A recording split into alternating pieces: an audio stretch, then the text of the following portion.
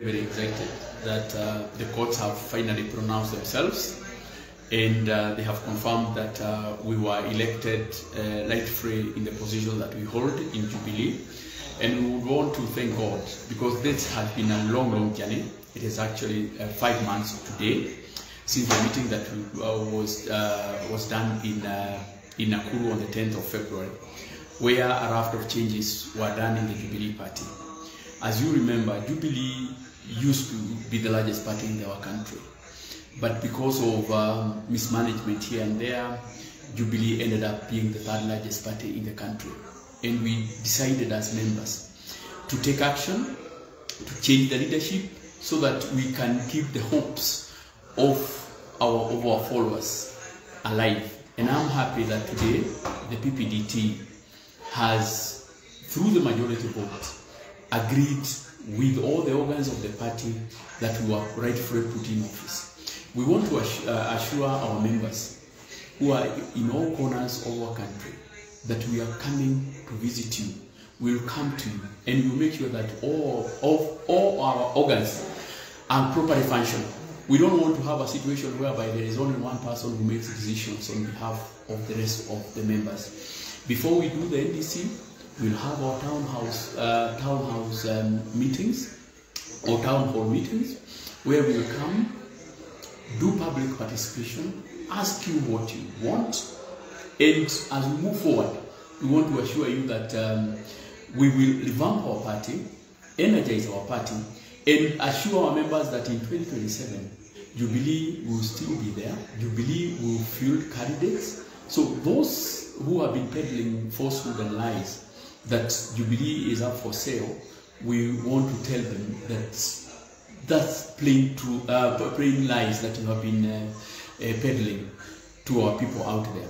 We want to assure them that we will field candidates in gubernatorial seats, we will field candidates in senatorial seats, we will field candidates in the MCA seats, we will field candidates in parliamentary seats.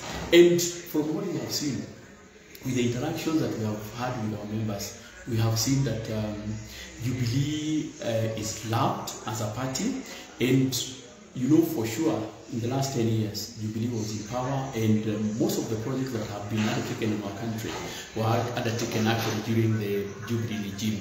So the assurance that we want to give to our elected leaders, the 34 elected leaders, both in the Senate and in the National Assembly, and one governor, the 127 MCAs who have been elected across the country. This is a time to reclaim your position. There are some counties whereby our MCAs have been mistreated. We are coming to assert ourselves. In the National Assembly, our members have been mistreated.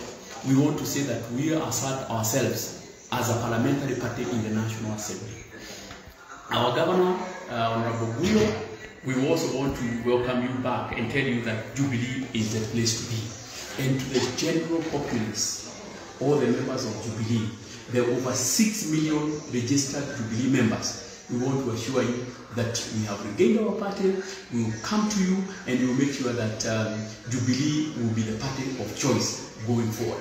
To our adversaries, and to all those who have taken us down that path, we want to assure you that we will not be vindictive, we will not push you.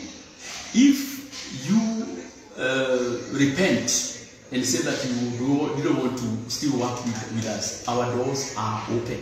And to the former party leader, His Excellency Uhuru Kenyatta, we also want to confirm to you that you are still a friend and a member of Jubilee. When you really want to come back to the party, we as members of Jubilee, we as officials of Jubilee, our doors are open. Finally, we are going to give a timetable of the programs that will be rolling out. Of course, with the culmination being the NDC. The NDC will not be an event, it will be a process, and that is the reason we have said that NDC will be done in due course, of course in consultation with our people on the ground. The moment we do those consultations on the ground, for sure, we will give you, as a people, through public participation, an opportunity to air your views, an opportunity to guide us, an opportunity to tell us whom you really want us to work with. But one thing is very obvious. One thing is very obvious, that on the Azimio side, we have been short-changed. They have mistreated us. They have mistreated our members of parliament. They have mistreated our MCAs, specifically here in Nairobi.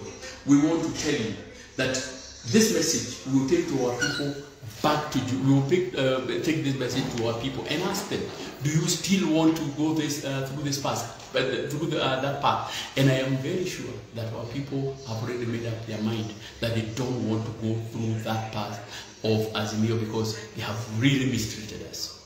Thank you, and we meet on the ground. We are hoping that they are not going to appeal against this decision. We are hoping that they are going to accept the court, because we know for sure that the due process was done. They are going to accept the verdict of the courts. But if they choose to still pursue, we are still there. But we also want to tell them that we have a party to grow. We want to go to the ground so that we can revamp our party. That is our mission. And I don't believe that there is any person who is going to stop us from pursuing that path.